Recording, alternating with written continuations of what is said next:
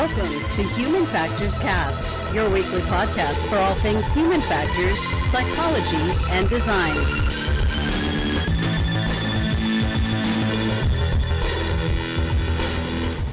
No dancing this week because Jeff so graciously last week. Do you see that, Blake? It's turned into a viral GIF. Oh, my God. Hey, everybody. Welcome back to another episode of Human Factors Cast. I'm your host, Nick Roome. I'm joined today by Blake Arnsdorff. Hello, everybody. How are you? There he is. It's episode 127. We've done 127 of these. It's April 22nd. Feels like this new year is no longer new 2019 anymore. is disappearing very quickly. Yeah, where'd it go? I don't know, but we got plenty more left. Yeah, we do. Yeah, it's Human Factors Cast. We got some things to talk about today. This one's cool. I like this one. We'll get into it in a bit. But Sidewalk Labs street signs alert people to data collection in use. Syringe watch puts a life-saving allergy shot on your wrist, and home robot control for people with disabilities. But first, hey, you can find us on YouTube around Tuesday at noon Pacific. Is usually around when we drop those. We are very close to that magical 100 number. What are we, 9 away? Yeah. We're on countdown. We are on countdown. We're basically rocketing to the moon at this point. I think I'm going to do something special for the first 100 subscribers. Oh my goodness, what are you going to do? I don't know yet. I don't know if you guys have ideas. I think we might send you like a little Human Factor swag or something. I don't know. That'd be cool. Yeah, it's just a little thank you for the people who early adopters. Yeah, because it's meaningful to us for sure. Yeah, absolutely. And I hate talking about YouTube. You love talking about YouTube. I don't. No, look. Like, here's the thing, though. Like, when we get subscribers on YouTube, if we get over 100, we can change our name to Human Factors Cast. That helps with a lot of things like search engine optimization. That helps with discoverability for the podcast. So if you like what you hear and honestly believe in what we do, we hope you do because you're here every week listening to us. That really helps other people find the show and kind of join in the joy that we call a podcast every week. Yeah, and it's been kind of fun to share different interviews that we've done in live settings, like what we did at HFCast last year, through YouTube and things like that. It gives a different element than what you only get through the audio format, which is where we started, and it will always be our home. But YouTube's been kind of a fun thing to grow on. Yeah, we'll never stop doing the audio show. But anyway, what's going on in your world, Blake? Man, so I spent most of the weekend trying to binge my way through Game of Thrones with Elise. I see the text here. I'm so sad. I know. So I'm a really big Mastodon fan, and they had done, I can't remember what season. They'd done some song for the show, and I knew that they were in the show, too, but I just didn't know what episode. Sure. So for whatever reason, when I started typing in episode that Mastodon is in, I got this huge spoiler that just ruined an entire season. I think it was like season 6, like the ending of it. And I couldn't even believe it. I was like, oh, so I just sat there the entire time, trying to think of, oh man, when's this going to happen? And I just anticipated the whole time. Can you mime it for me in front of your computer so that the people on YouTube can't watch? I don't know if it's really going to help very much. Okay, all right. Anyway, well, I think I know what you're talking about. Anyway. But it was interesting to me that how quickly, I guess, the search engine, one, kind of autocorrected the things that I was looking for. Sure. But then, just overtook what in the context of a TV show, overtook what I was looking for and just, put the thing that was most searched up there, obviously. Look, can we just, I just want to reassure everybody, we're not going to talk Game of Thrones spoilers on this show. Absolutely not, because I'm still way behind. Yeah, so no spoilers. Blake's still way behind. I still haven't watched this week's episode, so you're safe from Game of Thrones spoilers here. Absolutely. So anyway, but yeah, so talking about the experience of actually searching something, and I know, man, I was on Reddit last night, and I saw 3 things from, last night's episode, I guess, where I was like, I got to stay out the internet. And it sucks. It sucks. It's like there's no global filtering for the internet that you can put in and say, anything related to this thing, I don't want to see anything about it. Well, so I talked a little bit last week about how, I watch MMA and I'm kind of interested in it. Well, there's a bunch of podcasts that I listen to that they're MMA related or mixed martial arts related, and I've had to turn 3 of them off consecutively because they were about to give away spoilers in the middle of the episode.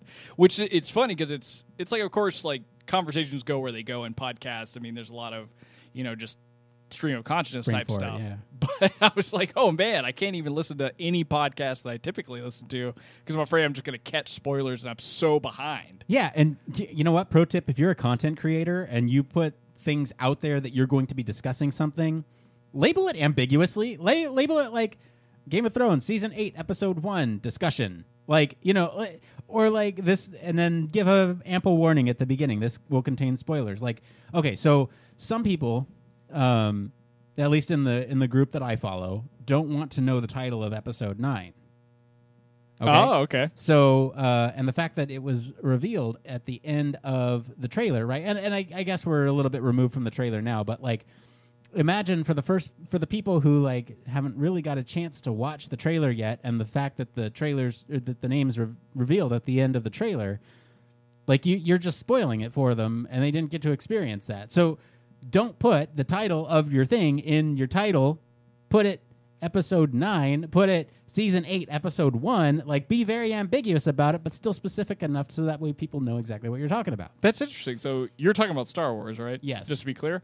So Yeah. people didn't want to know the title of it? Well, okay, so the issue is that people didn't want to know the title before they had a chance to watch the trailer. And the title I is gotcha. revealed at the end of the trailer. So when you put Episode 9 title in your title of your YouTube video or whatever, it's really disrespectful to the people who haven't seen it yet. Oh, wow. That's pretty tough. Yeah, it's kind of hard to know what really people want and don't want to know. Like, because I know a couple of my friends, they really like, you know, catching spoilers and then trying to figure out how it actually, like, makes itself happen in shows like Game of Thrones or whatever it may be. Sure. But I can't stand it because, like, there's a good friend of mine who consistently will, if he's not very careful about what you're asking about, he will spoil any like book that I'm reading or TV show that I'm watching or whatever. And I'm one of those people that will put stuff down just because I'm like, oh man, now I know what's going to happen. It's too much anticipation. See, and it's weird that we're talking about spoilers again, because about a year ago, maybe a year ago on the show, I said that a spoiler actually made me want to go watch a show more than anything else, right? Is The Good Place. That's right. Yeah, you told me that. Yeah. So knowing the twist at the end of The Good Place Season 1. Yeah, because you put that in our Slack for people that wanted to know. Did, yeah, I remember that. Yeah. And, that was what made me actually want to watch it. I'm really glad I did, because it's a great show. And yeah, I don't know. It's really weird how much information to divulge about something that, you may or may not.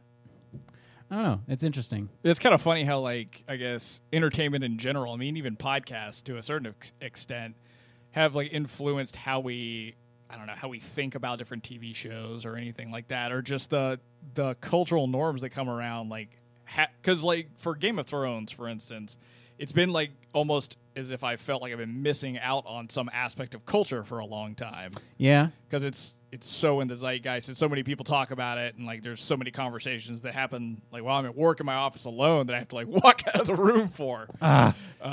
You should put like a little thing on your office that says this is a Game of Thrones spoiler-free zone. There you go. Like anything past I'm just season gonna wear 3 a shirt or whatever. every day. Yeah. That's what I'll do. Like a shirt that says I'm only on season 3, you jerk. Like, where are you guys at now? Oh man, I think we're in season 6. Oh wow, so you're almost fully caught up. That's great. Yeah. That's great. So close. But Nix, what's going on with you, man? Okay, so with all the excitement of Star Wars Celebration last weekend, there's Galaxy's Edge, if you're unfamiliar, is the new Star Wars land coming to Disney parks. Oh, that's right. Okay. I'm just really excited about the interactivity that they are building into this. So I don't even know where to start, but I am going to say, so this is what they considered the most ambitious project that they have ever worked on as Imagineers. And there's a variety of different ways in which you can interact with the park. So, and I hate saying this and repeating it because it sounds like marketing jargon, but from everyone that I've heard that has visited, it's like a transformative experience that every choice that you make while you're in the park affects your experience in the park. So wait, have people already been able to experience some of the park, or is this just based off of Imagineers? Some. Yeah. Wow. So some people have kind of experienced some things, and the plans are out there that show you how you're going to interact with things. So first and foremost, there's let's start with the rides. So there's 2 rides in the park. And I'm really nerding out about this because one of the rides is called Rise of the Resistance, and you get in this pod, and it's the it's the longest ride that they've ever done. It's like a 9-minute ride. Whoa, that's insane. Yeah, and there are points when you get out of the pod and walk around. No way. Mm-hmm. And the whole thing looks like a Star Wars movie set, but 360 degrees, fully immersive. I'm not sure. So that one's coming out later. The one that we do have more details about is the Flight of the Falcon. So this is where you and 5 other people get to actually pilot the Millennium Falcon. There are 2 pilots. There are 2 engineers and 2 gunners, and each of you have a role to play while you're playing this thing. A role-based ride? That's insane. Yeah. So 2 people are flying this thing, presumably on rails. We don't know. Sure. Anyway, all this to say that your actions during the ride impact the way your experience at the park happens, right? So, like, the Falcon is associated with, like, light side and good people, and if you ding it up, you know, there's somebody out there, the First Order, bad guys, that are going to like that. And so they might treat you with a little bit more respect. And I don't know exactly how it's going to happen, but so you're saying you can almost like get street cred by different things that you do in the rides? And if you treat the Falcon with respect and fly it well while you're in the thing, Resistance cast members will actually treat you better too. Oh, that's crazy. So yeah, you're earning street cred. And I think it's all tied through their app. So your experience, right? You presumably you would like scan something before you get on the ride, and so that way it knows what your flight path was and all that stuff. But it goes so much further than that. So the thing that's interesting to me is that the Flight of the Falcon, everybody gets to go on the ship, get in the cockpit, get out of the cockpit, and it's just your group. Like, there's no line leading up through the ship. You get to go on and have the full experience. You're in the ship, walking around. You go up to the cockpit and go. Wow. And so kind of the Imagineering, how do they get the cockpits to rotate out? And then when you come back, if you flew it like through an asteroid field or whatever, the hallway, as you leave, the cockpit will be like sparking and smoking. And if you flew it nice, it'll be the same as when you left it. Yeah, that's so cool. There's a lot of like little details like that are going to make this interactivity a big deal. And there are so many more little things like that like I could nerd out about with you, but I won't. Those are like the highest level types of things, but which all sound so incredible on their own. Yeah, but like, so just one more thing, right? So like the app that you'll have has like all these mini games, so you can like hack certain terminals for information on. It's like a augmented reality game going on in the park where it's Resistance versus First Order, and you have to hack these terminal points. And whenever one team gets, so you can play for whichever side you want. Yeah. And when one team gets a certain amount, something happens in the park. They haven't said what that is yet, but so something will happen, like an event. So it makes you feel like there's a sense of urgency with, it'll be like every couple hours or something is the event. So it's cool. Like, it forces you almost to immerse yourself in the park itself. Yeah. In the park alone, not just like the rides and stuff like that. So exactly. That's awesome. And then they're also doing things like, so all the lettering in the park is in universe. So the Coca-Cola bottles are in universe. They're in Arabic, and you can pull out your phone, point it at something, it'll translate it for you. So if you want to order something from a food place, you have to pull out your phone and translate it. Oh wow! And all the food dishes are in universe. Like, they want you to seriously be a part of Star Wars, and so I'm like nerding out over here about this. I know we already talked a little bit too much about this. That's awesome, though. I mean, because that's taking, augmented reality and just theme park design, which we talked about on the show before, and creating such an immersive experience that people get to, almost feel like they really are a part of Star Wars, or that it is real. That's pretty awesome. Yeah, I think so too.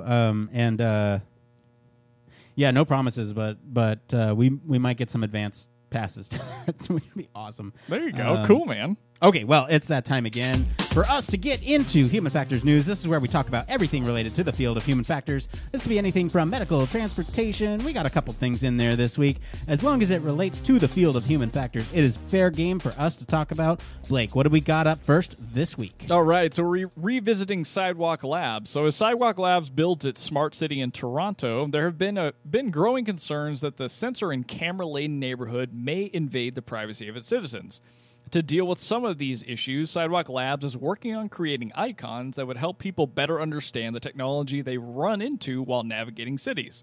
The images would be displayed on hexagon-shaped signs that would highlight what type of data is being collected in an area and how that data is being used. Sidewalk Labs wants to create an image-based language that can quickly convey information to people the same way that street signs and traffic signs do. So icons on the signs would show if cameras or other devices are capturing video, images, or audio, or any other kind of information. And additionally, Sidewalk Labs plans to color code the signs to highlight how much information is used. So just to get a little sense of the color scheme, so yellow signs would mean that data is being collected as identifiable, while blue might mean that it's de-identified before being used. So other colors could be introduced to convey any additional details, but for now, Sidewalk Labs signs are just a concept. The first draft has been made and publicly available on GitHub nonetheless, and the company is planning to make tweaks over time as they roll it out across the smart city. So this is something that I would have never thought would be a problem, 5 years ago. The fact that you would have to have icons that would exist out in the world, just like street signs do, to tell you what data is being collected and what that really means for you. Yeah, this is really neat. This is probably my favorite story of the week here. So this introduces a lot of we bring up data privacy on the show a lot, and this introduces a way to start conveying this information to people who may not even realize their data is being collected, right? And especially like in the context of a smart city, like Sidewalk Labs is doing here. We talked about them a couple weeks ago on the show. The fact that they are actually trying to convey this and keeping the residents of the city, the users, if you will, informed, I think that is a great way to kind of go about this. Yeah, I think they have to go ahead and start trying to figure out how they're going to convey to people what information is being collected, because we're already running into so many problems across the internet and social media applications and even other apps you use on your phone or maybe on your laptop that they're collecting data on you and you don't really know how it's used.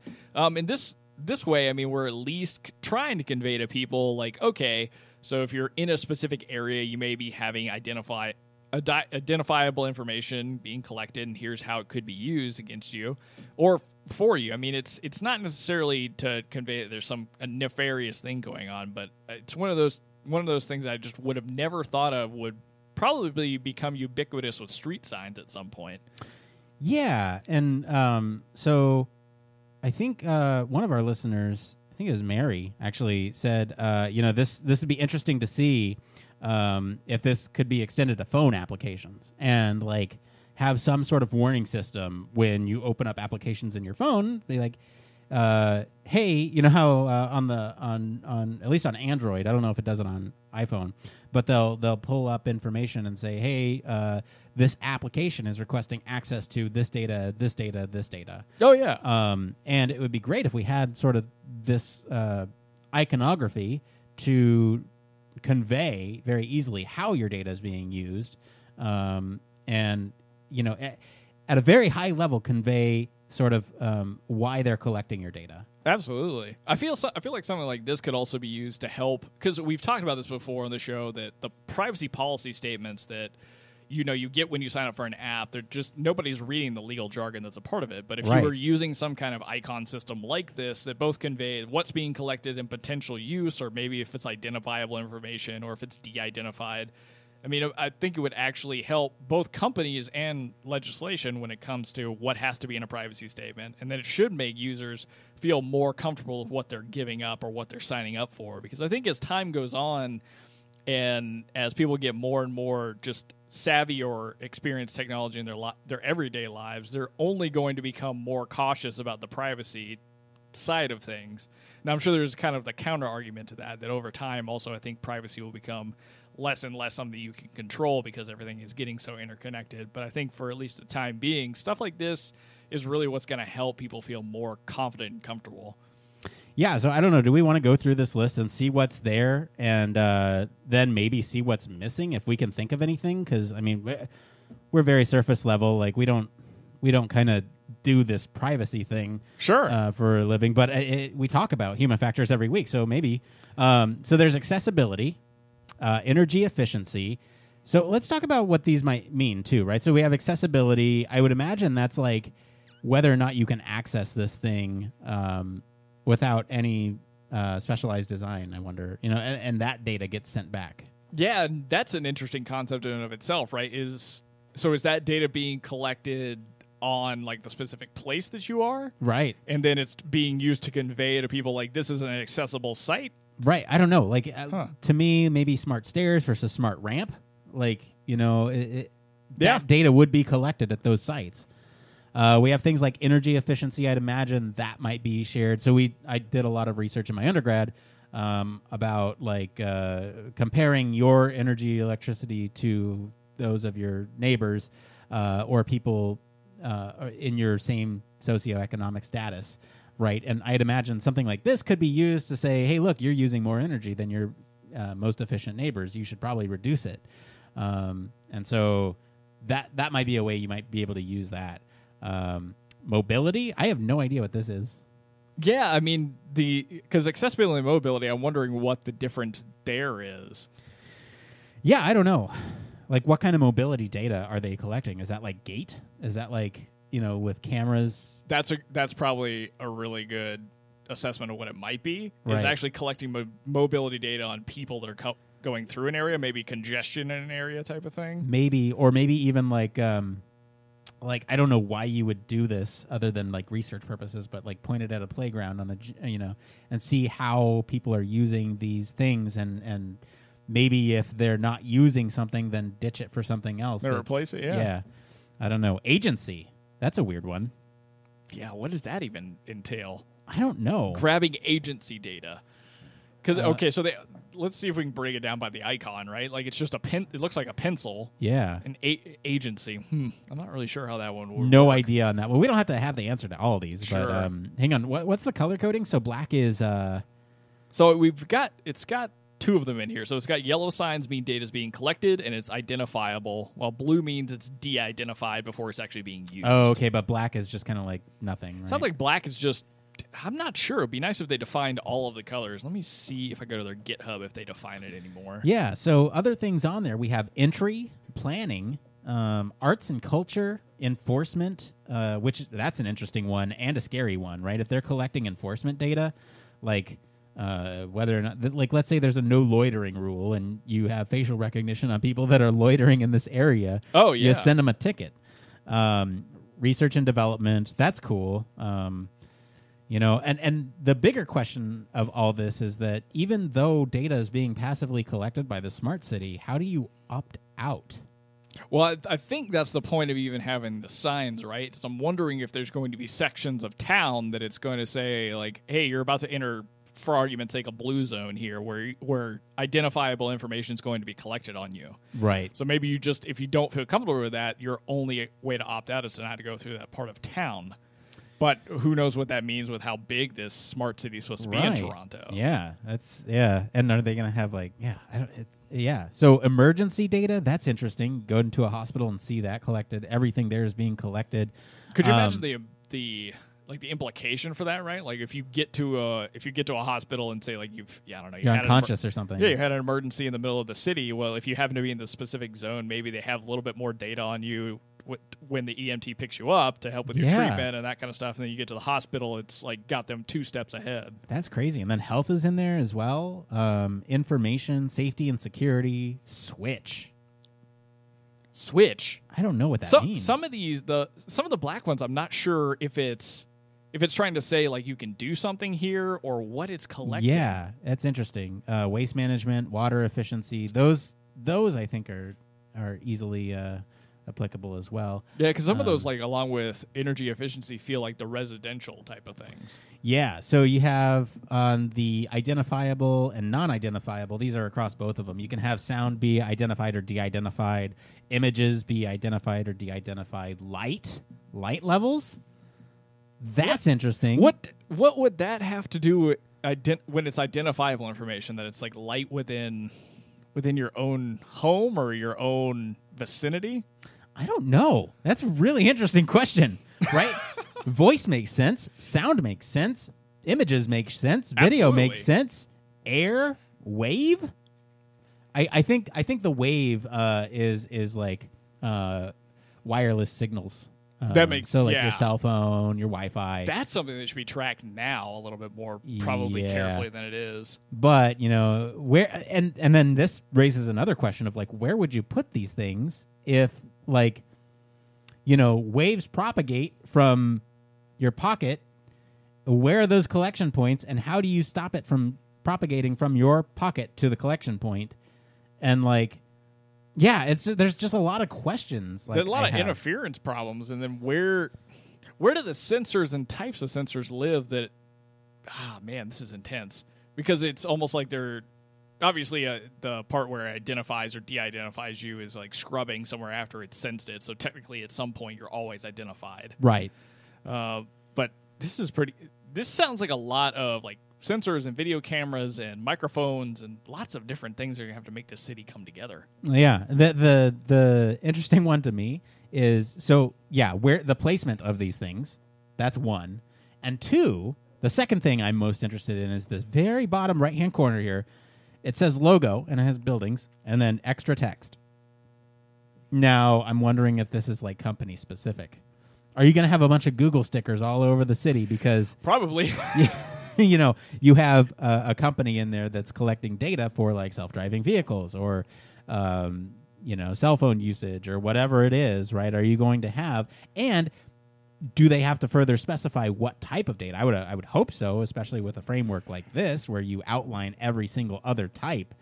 So I'm starting to think that what's going to happen there is based off of the color, maybe the secondary icon, so the imagery, the audio that's being collected, and then they're going to have a stamp of like, let's say for argument's sake, not saying that Google does this, but Google would have bought rights to a specific set of data that's being collected in this area. Like outside a coffee shop or something, so that way they can tell what kind of conversations people are happening. Something like that. Oh. I feel like it's another ad revenue type stream. I never, I think just last week on the show, I was like, you know what, I'm younger, privacy doesn't really bother me.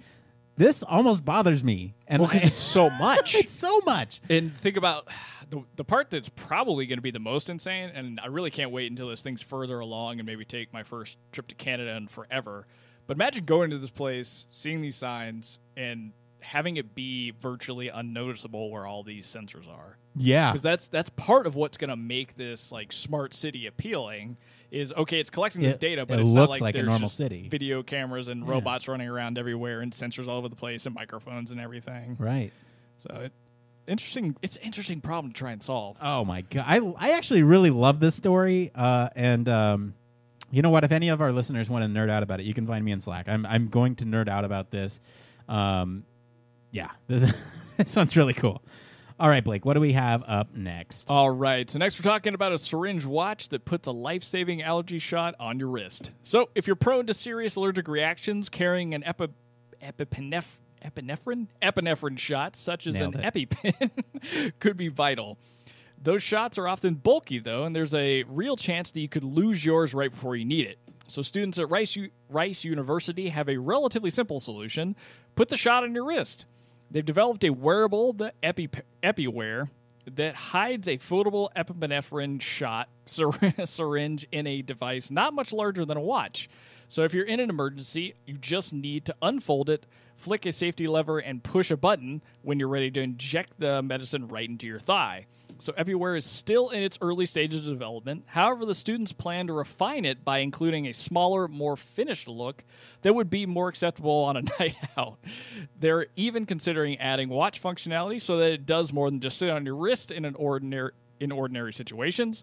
So should it become a practical reality, you might not have to feel awkward about carrying a life-saving injection with you, and you'd never have to worry about leaving it behind. So this is a really cool way to tackle wearables, and again, bringing the health relation back into it. So I could almost imagine this becoming not a watch, but some sort of data tracker, and maybe even, like, if you want to get real crazy, some kind of blood glucose monitor on top of it. Yeah, again, like looking at the future applications of some of these very preliminary technologies, right? The EpiPen. I did not realize they were that big. Yeah, they are pretty large. And so the fact that now you can have it it's a big needle. Oh my!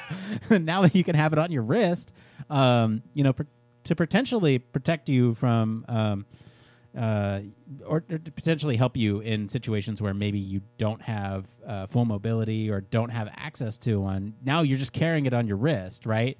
Like that's, I don't know. I'm really excited about this. But then hearing you talk about the applications of maybe bringing this into a fitness tracker, like are there signs that we would like vitals or something like that you could pick up on? Yeah, that like in you're experiencing some kind of shock or whatever it may be. Yeah. I would think so. Yeah, and then does it deploy automatically without having to flip that switch? That's what I was really... So as I was reading it, now don't get me wrong, people raised the university, this is an awesome design and idea, and coming up with a wearable to solve this problem is pretty amazing. But when I was going through it and just reading the different steps, I could imagine in a panicked situation. Now, again, I'm not somebody that carries an EpiPen, don't know what it's like, don't know what it's like to be in that situation, so I could be 100% wrong. But I could imagine being in a panic situation, having to go through multiple steps of flicking a switch, getting it in the right place on your thigh, I think it said, so it's not necessarily actually shooting it into your wrist, and then making sure that you deploy it correctly. I feel like that's a few steps to go through and have to make sure you get right. Now, is removing the giant like needle from the actual canister and then just popping your leg shorter steps? Maybe, but there is the potential that maybe you forgot to bring it with you, whatever it may be. Yeah, I don't know. I really like the thought of the thought experiment of making this something that's always available. I think that's especially for people who are subject to asthma and allergic reactions. I think that's something that's going to help a lot, right? Like I know someone with severe allergies, and in fact they moved away from San Diego because of that very reason. They can't be around the pollen season. Oh wow. It gave them severe headaches, and so like I don't know if they would use an EpiPen for that, but if you were going into shock, I can imagine there's a certain sense of comfort that you get knowing that something is on you at all times, right? Like I know other people deal with things like Crohn's disease, and that's where I know the outcome of that means you have to use the restroom a lot, and some people I know have even gone through the lengths of like getting a handicap placard so that way they can park at the front of a store and use the restroom if they need to. Absolutely. So like just having that and knowing that they could stop anywhere versus having to find a spot somewhere, like I know it's not even a fair comparison, but the comfort of having something with you, right? And I guess that's what the EpiPen right now could do, but if you do forget it, right? Like I can't imagine why you'd forget it, but I don't know, something about the convenience of just having it on your wrist. Yeah, I mean, if you're somebody who wears watches and stuff like that already, and there's some condition like this that exists for you, or a reason for you to have an EpiPen, I feel like this is a way to hardly ever forget it, right? Or reduce the chance of even doing so. And I think this is cool that it's coming out of an institution, so it's research based. But this is usually where stuff like this starts off and incubates into something different, right? Right. Yeah, so we're getting the first iteration of how this might work. I mean, they're even using just like a 3D printed thing. They're not even using like a fully developed, fully built concept. It's 3D printed. Oh, that's right, because it says this is still in early stages of development for sure. Yeah. Yeah, I don't know what we're looking at there. Anyway.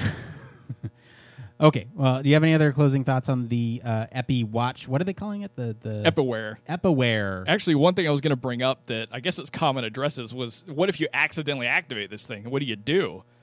How easy is that to have it happen? But actually, it looks like the team does address safety concerns. So, 3-piece folding design makes it effectively impossible to trigger the needle by accident. So that's awesome. They've obviously thought through problematic pieces of the design. That's pretty cool.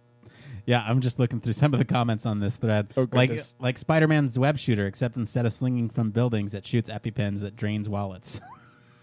That is hilarious. Gold star to you, sir, or madam. Someone else said, why don't you put it directly on the leg like a gun strap or on your keys? That's not a bad idea, seeing as that would cut out one of those steps. Yeah. Or let's see here. I need to develop a transdermal process, or a process by which a transdermal patch can transition from non-dosing to dosing through electronic means. Already been done. We've talked about it on the show. Yeah, that's true. I'm just these comments are pretty good. Yeah, some of these comments. Anyway, yeah, okay. Well, anyway, we'll be back to break down the last news story right after this short break. Human Factors Cast strives to bring you the best in human factors chatter every week. We pack news, interviews, reviews, and overall fun conversations into each and every product that we put our seal of approval on. But we can't do it without you. You see, the Human Factors Cast network is 100% listener supported. All the funds that go into running this show come from the listeners. That's why we're giving back to our supporters on Patreon, now more than ever. Pledges start at just $1 per month and include rewards like 24/7 access to our exclusive Human Factors Cast Slack channel, personalized professional reviews, and Human Factors Cast Infinite, a Patreon-only podcast where the topic is human factors, etc.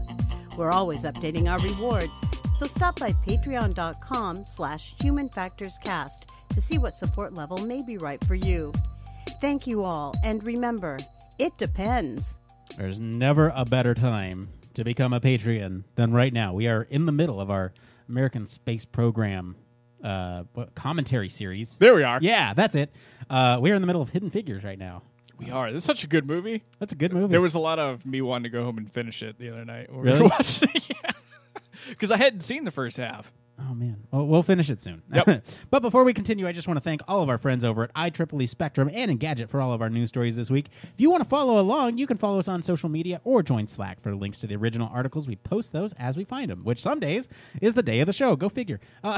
Okay, Blake, we got one last story today. What is up next? All right. So robots offer an opportunity to enable people to live safely and comfortably in their homes as they grow older. And in the near future, we're all hoping that robots will be able to help us with cooking, cleaning, doing chores, and generally just taking care of us. But they're not at that point yet where they can do those sorts of things autonomously.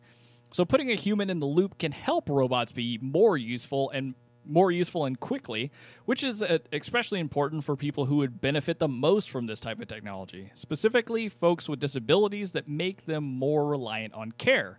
So ideally, the people who need things done would be the people in the loop telling a robot what to do. But that can be particularly challenging for those with disabilities that limit how mobile they are. So if you can't move your arms or hands, for example, how are you going to control a robot? Well, at Georgia Tech, a group of roboticists are trying to figure out how to make this work by developing new interfaces that enable the control of complex robots through the use of a single button mouse and nothing else. So it's not quite just a single button mouse, because they talk a little bit more later about how many devices are actually involved in this. Right. But The idea is that it could be as simple. Could be. As simple as a one-button mouse. Yeah. But in reality, I mean, I'd imagine they'd take in a lot of different sources like eye tracking and head movements as well, and as in conjunction with this mouse. And I think this is great. This is going to give so many people at agency back to control their lives, right? Like, this is basically a way to interact with the house, your place of living again.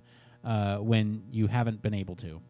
Yeah, and it's all done through a lot less than I would have expected. So I was giving it a hard time that it's saying it's only a single button mouse, but really they've been testing this out in different ways, and they have a specific use case where they used it with a guy named Henry who had a stroke not too long ago. But he basically lost agency and his independence. But through basically just eyes and the click of a button with his thumb, he's able to use an eye-tracking mouse, which this simple device is then used to take those inputs from his eyes and from where he clicks on a screen to actually manipulate this robot in his house. Yeah, it's really cool actually seeing him kind of like wipe his face with a towel or brush his hair with this robot arm, or even feed himself with like a spoon, and if you can imagine sort of, I've never been in a situation where I've been immobile except for when I had my appendectomy, and then I couldn't really move around the house, but I recovered from that. I have to imagine that living with something like this has got to be soul crushing, like every day. And any little piece of agency you can give back to that person has to improve their life a whole lot. Absolutely, yeah. And you got to think about the cases where maybe they don't have any family that exists, or they didn't have a spouse or a girlfriend or whoever. No one to take care of them. So then, like, in these situations, it's even kind of more critical in some ways, because it's like there's no one else. Like, in-home care 24/7, 365 is very expensive. And for those that have, like, some agency, like in this case, of course, you're going to have, I'm assuming, in some mobility in the ability to use a one-click mouse, and you'll have to have a little bit of functionality in your head movement, so being able to have something track your eyes. But that's it. Yeah, that's all. And that's amazing. I want to read Henry's description of his condition, because it's like you always go directly to the users for feedback, and hearing user stories, I feel like, is really effective for developing empathy. Like, these are all UX-y human factors terms, empathy for the user. But I mean, like, literally, guys, listen to this story. This is from Henry. I had always been fiercely independent, probably to a fault. With one stroke, I became completely dependent for everything. Eating, drinking, going to the bathroom, scratching itches, etc. I would, to this day, literally die if somebody weren't around to help me, 24 hours a day. Most of us are able to take control over our own bodies for granted. Not me. Every single thing I want done, I have to ask someone else to do and depend on them to do it. They get tired of it, so do I. But whereas they can walk out of the room or pretend not to see my gestures, I cannot escape. People say I am very patient, and I am. It is only partly due to my nature.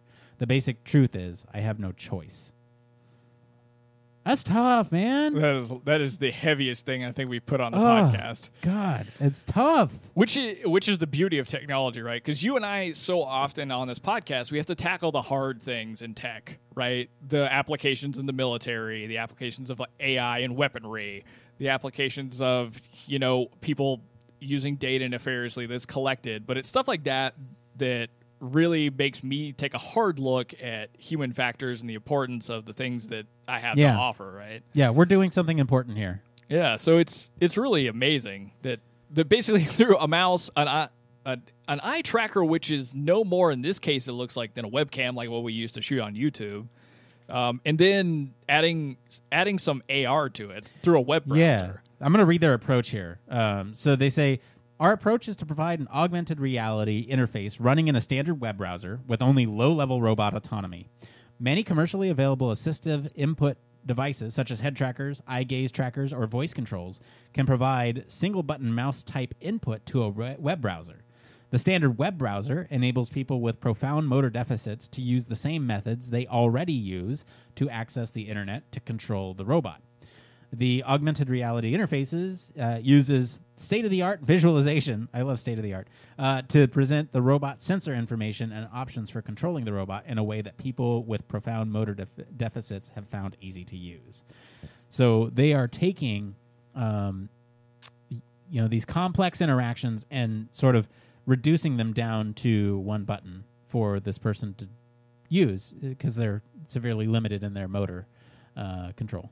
Yeah, and then on top of it, just basically giving them almost eyes through the robot, right? Where they're projecting a little bit of AR through just a basic web browser of like the it looks like the motion or the area of effect that a robot's arm, in this case it's a two-arm manipulating robot, the range that it has, things that it can do. And I mean, that's amazing. Just that much autonomy with this small amount of tools. Yeah, you're absolutely right, and I think one of the most interesting things to me is you and I both know that when you give the users some toolbox, they will find creative ways to use it. And absolutely. There's a great line here from this report here. Henry also discovered an unanticipated use for the robot.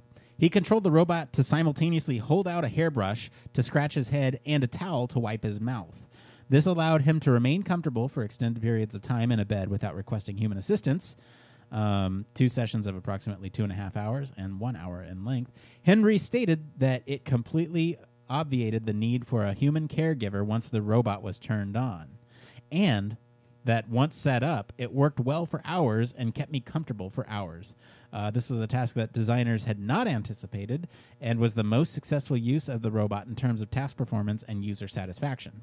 As the deployed research team provided a clear, consistent benefit to the user and reduced the need for caregiver assistance during these times. So even something as simple as scratching your head and cleaning off your face, like that is something that he can't do and would rely on somebody else to do. And like you got to admit, like that's got to give him some sort of his dignity back too, because I speaking from personal experience, like asking for help in a hospital setting is like really for some personality types is very difficult to do. Oh, it absolutely is. Yeah, it can be very tough. So just the fact that he doesn't have to ask for this type of help anymore can be really, really rewarding.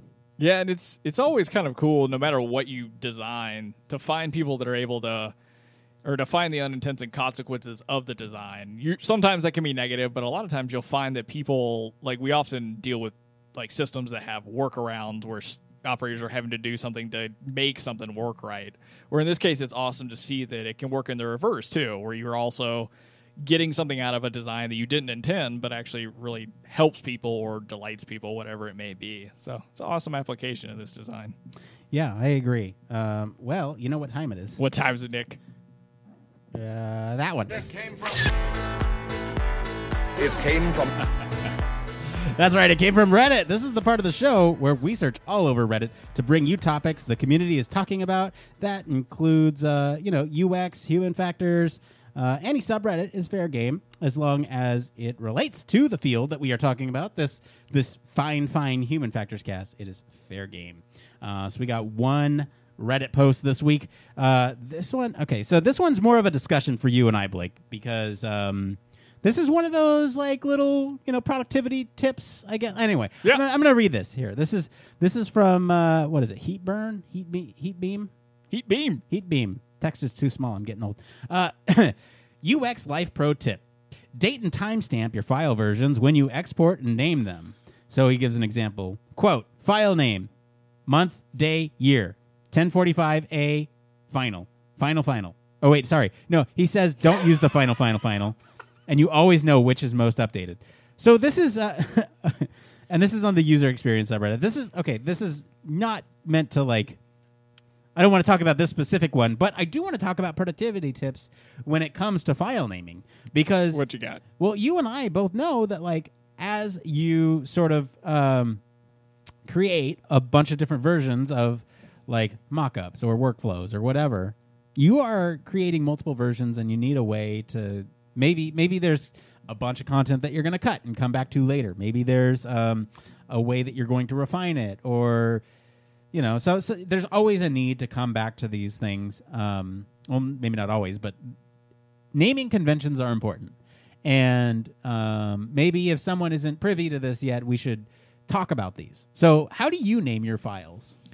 Oh, man. So one thing that's gotten really interesting for me on just work in general, both like my own contract stuff and stuff that I work on in my day job, is the introduction of like Microsoft tools that now auto-save everything in the cloud. Version control. Yeah, so the version control has gotten kind of wacky, but at the same time, like there is the ability to go back as many versions as necessary. So that's good.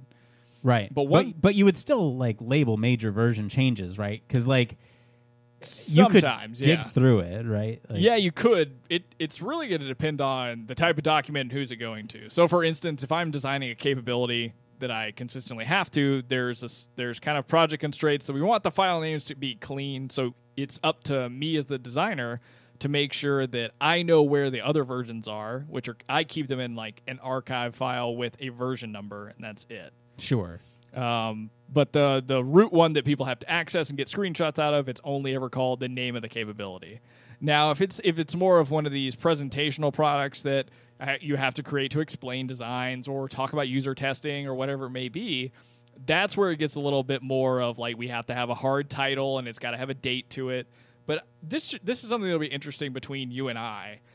or the differences between you and I do not really care for adding in dates and times into file names because I use the metadata that's associated in a file structure for that stuff. Yeah. Yes. Okay, let's talk about this. So at the very basic thing, what I do is project name, because if you're working on multiple projects, this is important. Absolutely. And having a good file structure on your drive is also really important, right? Yeah. And that is something that I think you should talk about with the team, because once you have a common understanding with your team, you kind of understand where things go. So it's usually project name, and then name of the document, whether that's blah-de-blah workflow, blah-de-blah design, interaction notes, whatever, followed by the date. And the only reason why I date is to indicate when we delivered. So there are still some internal adjustments, right? But it's delivered. So good traceability for your documents and what you've sent in and what they've feedback you've received. And exactly. Timeline. Yeah. Now the working document, that I just call the document, the project document, no name, because I, like you, use the Microsoft versioning software, and so it's all built in. We can go back. Yeah. If you we don't have need to worry about if you get lost or anything like that. And if there's anything that we need to cut and come back to later, I make a separate document with project name, cut content or something. So that way we can just pull it in later and have it easily accessible. Hey, we don't want to lose this. We don't want it to get buried in version history. So we're going to pull that out, save it as its own thing, cut content. And then that way we can just pull it into the brief when we're ready. Yeah. See, that's actually been what's really nice about project tracking software for me. And especially since a lot of the stuff that we work on in our day job, and then also stuff that I do on my own, having basically, tickets that are design capabilities or whatever, and making sure that you're keeping track of all the pieces to a specific design. Right. But then you can deliver out only what you need to, but keep track of the use cases that you need to tackle 6 sprints down the road or whatever it may be. So I think it's a combination of a lot of different pieces of software and the way I name things to kind of keep everything organized, which, saying it out loud, is probably not a good thing. Sounds confusing. I don't know. Well, how do you... Oh, that's really loud. How do you... Again. How do you do it? How do you version your software? Do you do it like us, or do you do it differently? Let us know in the comments if you're on YouTube. If you're, not on YouTube, you should join us on YouTube and leave us the comments. Or you can, hang out with us on Slack. We're kind of all over the place. Let us know what you think of the stories this week. If you're a Patreon supporter, we're not finishing Hidden Figures today. We'll be back next week.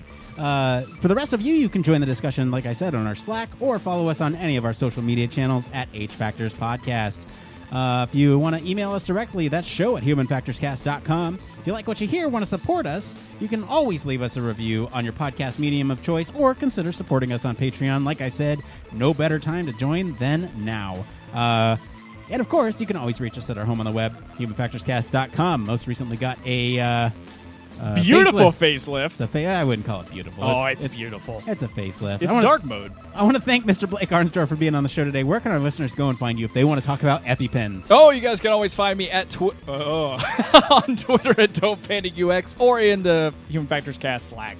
Special thanks to Jeff Olson each and every week for video editing for us. As for me, I've been your host, Nick Roome. You can find me across social media at Nick_Roome. Please talk to me about Galaxy's Edge, and thanks for listening to Human Factors Cast. Until next time, it depends.